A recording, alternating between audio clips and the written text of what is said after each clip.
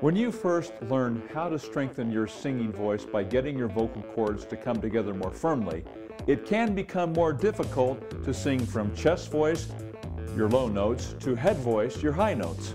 Inside this video are some exercises that will help you make this transition easier and keep the vocal cords adducted firmly.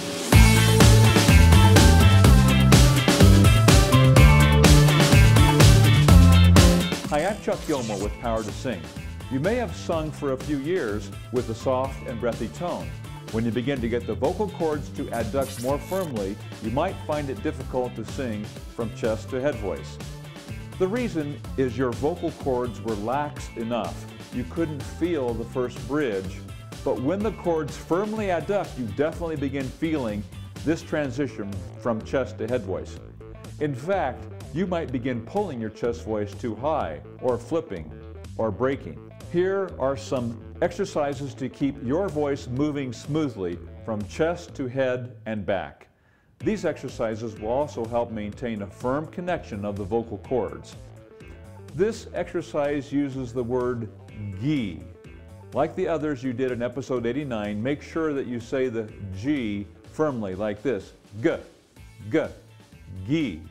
This time we'll use the octave repeat scale and the 1.5 scale with the G.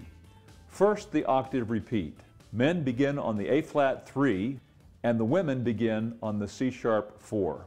Both voices go down 4 half steps and back up. It sounds like this. G, G, G, G, G, G, G, G, G. Men begin.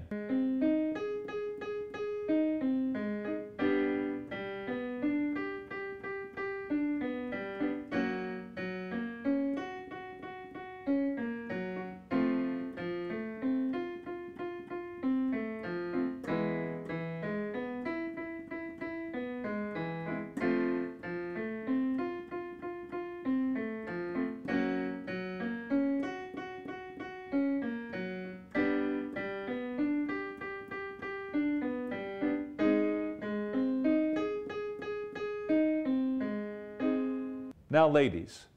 Gee, gee, gee, gee, gee, gee, gee, gee, gee. Ready? Begin.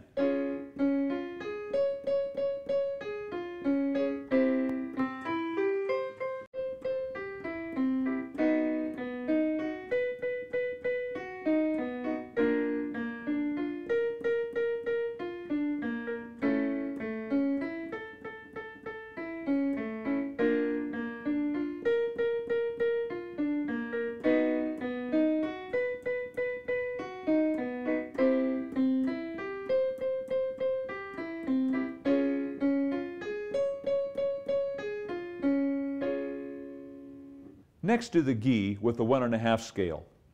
Men begin on the B2. Women begin on the F-sharp 3. Both voices go up 3 half steps and back down again. It sounds like this. G, G, G, G, G, G, G, G, G, G, G, G, G. All right, men.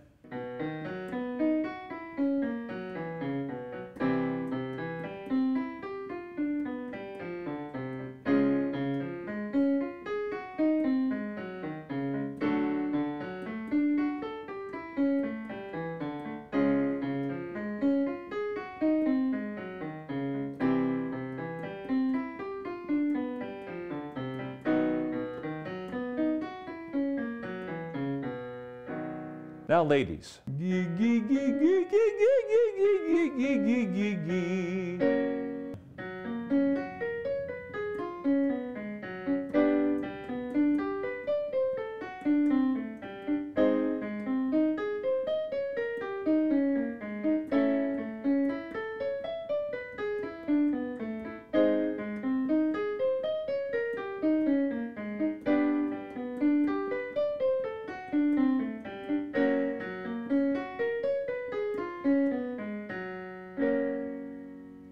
Be sure to say the G, G, firmly on each note. The reason for the G, G, is to help the vocal cords adduct firmly and stay connected into head voice and back to chest.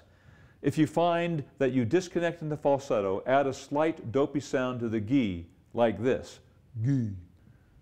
Slight dopey sound, G, G, G. Only add as much as you need to keep the chords connected. Once you're able to do it connected, discontinue the dopey sound, which is the imposition of the larynx.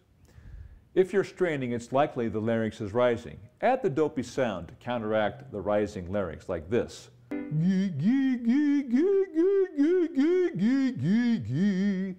It's not a tight sound like this.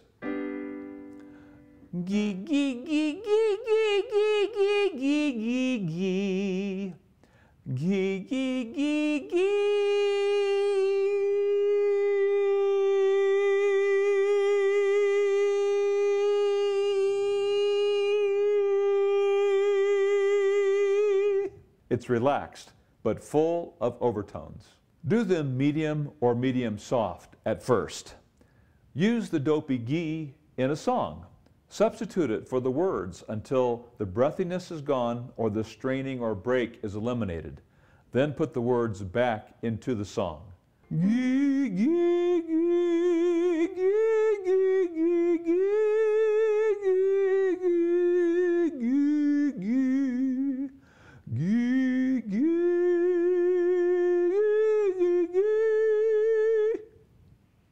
And then substitute the words back into the song. Doing these exercises will help keep the vocal cords together while the pitches and resonance move from chest to head voice and back. It will also help the vocal cords balance with the air from the lungs and the chest, middle and head registers. This is important because this is where you sing songs. Once you begin to experience the new power in your voice because the vocal cords are coming together firmly, it's easy to start pulling the chest voice higher. This would mean you started with a light chest, no chest vocal type, and now you're full chest, high larynx. Do you know your vocal type right now? I'm not referring to whether you're soprano, alto, tenor, or bass. Your vocal type is what you tend to do when you sing. Visit powertosing.com and take the vocal test, which I call the power test. Take the quiz and discover your vocal type. Visit the Knowledge Center and watch all the videos about your vocal type. Download the free exercises and start practicing them. They will help your voice improve quickly.